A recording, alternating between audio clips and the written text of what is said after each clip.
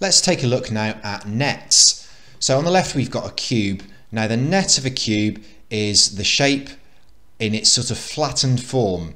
So if you imagine what it would look like if you needed to do some origami, what it would look like if you needed to build a cube from a flat piece of paper. And these are various nets of cubes, because we can fold all of these, and here, here, here, here, and here, that would make a cube. Similarly, if we make folds here, here, here, here, and here, it would also make a cube. All of these will make a cube.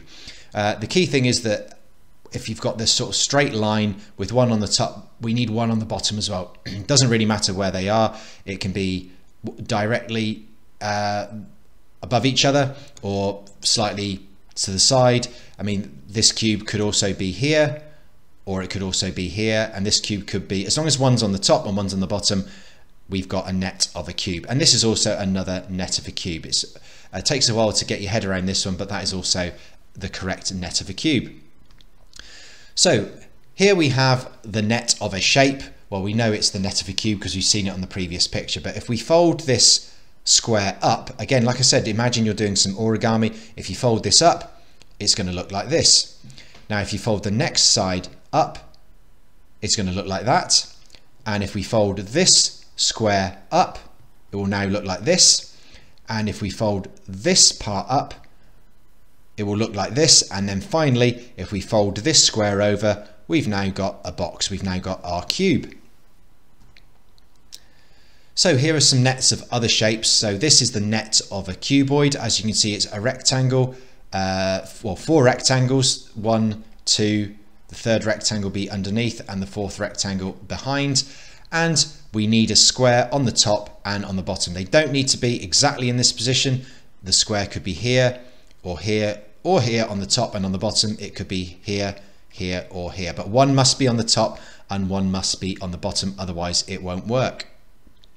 Same with the triangular prism. We've got a rectangular base here. Again, if you sort of imagine it as a 3D drawing, not the best 3D drawing, but you've got a rectangle here.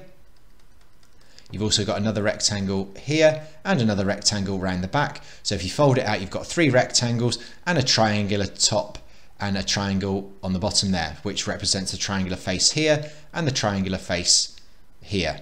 Now, these triangles don't have to be exactly in this position. The triangles could be here or here and here or here, but one must be on the top, one must be on the bottom. If they're both on the same side, then it's not a correct net. This is the net of a square-based pyramid. Again, what we have here, here's our square, and we've got 4 triangles on top. And you can imagine that if we fold around these 4 sides here, then these points will all come together to form the top of a pyramid, provided we fold all of these in the same direction.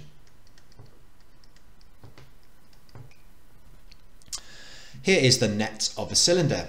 So if you've ever got a toilet roll and just cut it and opened it up, you realize that it forms a perfect rectangle.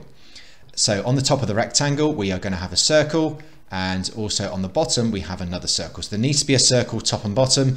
The circle can be anywhere on the top, and this circle can be anywhere here, and we still have the correct net of a cylinder.